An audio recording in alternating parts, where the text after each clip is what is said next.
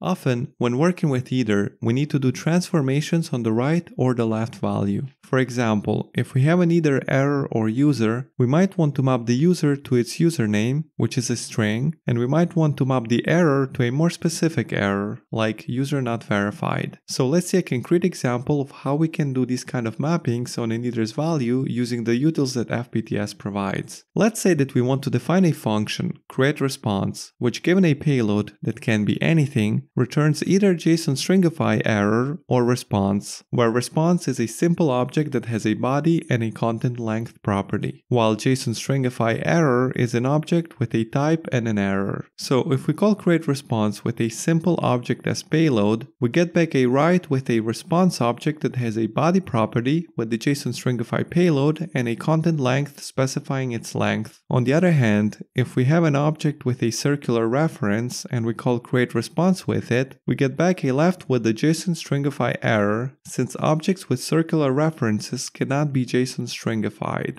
Returning back to the createResponse function, the first thing we want to do is to J.stringify the payload, so we could pipe the payload into JSON.stringify. However, that would not work because JSON.stringify would throw an error if it fails, but we want an either. We could create our custom JSON.stringify function using either try catch like we did for JSON parse in another video, but this time let's actually use the JSON module that comes with FPTS. It gives us the stringify util that takes some payload A and returns either unknown or string. Having unknown as the type of the error is not ideal, but we'll see how to transform it to a proper error later. So going back to createResponse, we can import the entire FPTS JSON module as a namespace J and pipe the payload into this new J.stringify. So the result that we get back is an either unknown or string. The next thing that we want to do is to map that string into the response object. This can be accomplished using the either map util, which takes a function that maps the either's right value to a new value. Of course, this mapping is done only if we have an either right. If we have a left, map does nothing.